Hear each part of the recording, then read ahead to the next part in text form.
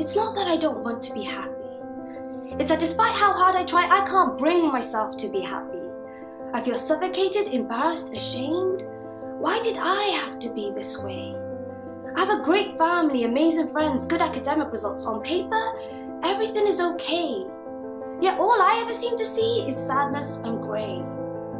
It's like there's this burden on me, pulling me to the ground, and however hard I try, I can't bring myself out. I can't bring myself to care about anything, not me, not him, not her. Living has become this constant nightmare. And it's just not fair. Society will tell me to try yoga, go for a walk, listen to meditation.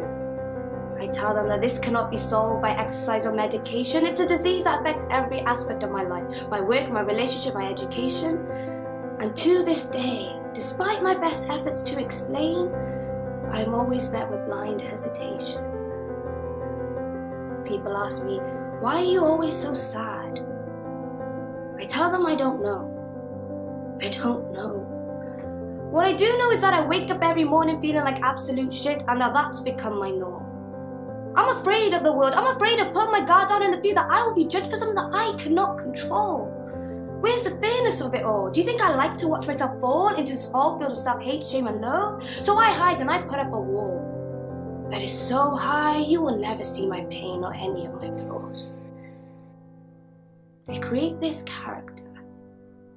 She is perfect. She's invincible. And so I carry on living these two lives, one for the public and one just for me late at night. Because that's easier than admitting I have a problem. And that's the problem. The stigma is real, people, and it will not go away until we realize that mental health is a big deal. It's a hidden disease that affects so many lives. Wake up and listen to the silent cries. It's the kid who never speaks, or the man who's always tired, the woman who's too emotional, the guy who just got fired. Because he was absent a lot. He couldn't get himself out of bed due to his mental health, but do you think any of his colleagues knew that? Of course not. Depression is the hell inside of me, and it eats me up daily.